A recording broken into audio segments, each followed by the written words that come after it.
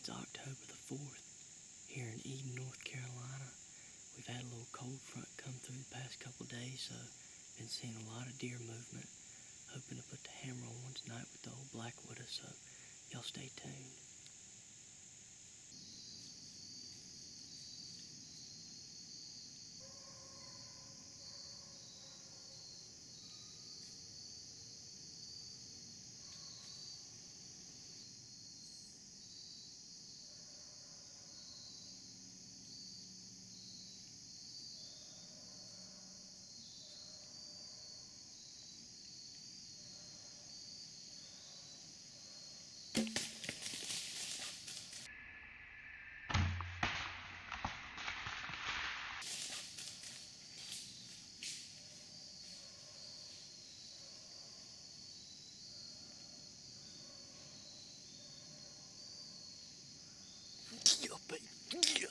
She's dead.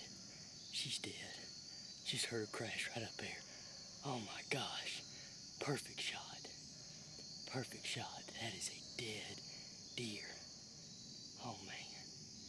Medium-sized little doe. But you know what? You can't eat antlers. So I'm happy with that. Yeah, baby. Oh my gosh. Whew. My chest is burning. Oh, it's on fire. I'm so excited. Man, that is a dead deer. Yeah, baby. Yes. Alright, I'm down right here where I shot her at. Looking for some blood. And we got some blood right here. Got some up here. Got a good little amount of blood right there. So I'm gonna go track her down and see what we can find. Man, I am pumped. I've been hunting hard.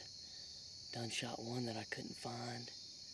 So, oh, here's my arrow right here. My arrow fell out of it.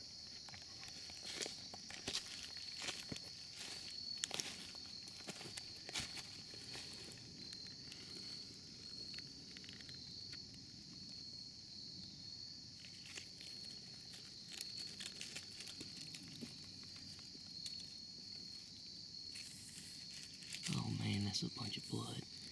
That is a dead deer right there. Alright, we're out here looking for this deer now. I got Trace D-Lap and Hunter Carter. We got some good blood going on right here. We found a bunch of blood so far. She is leaking.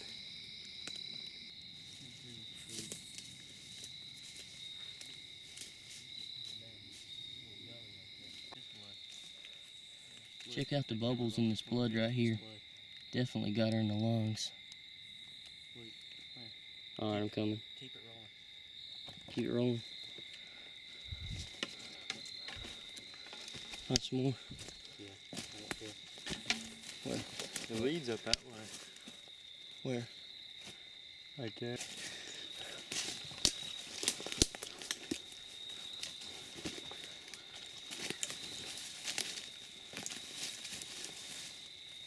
Oh, you flipped over here. Oh yeah, look at that.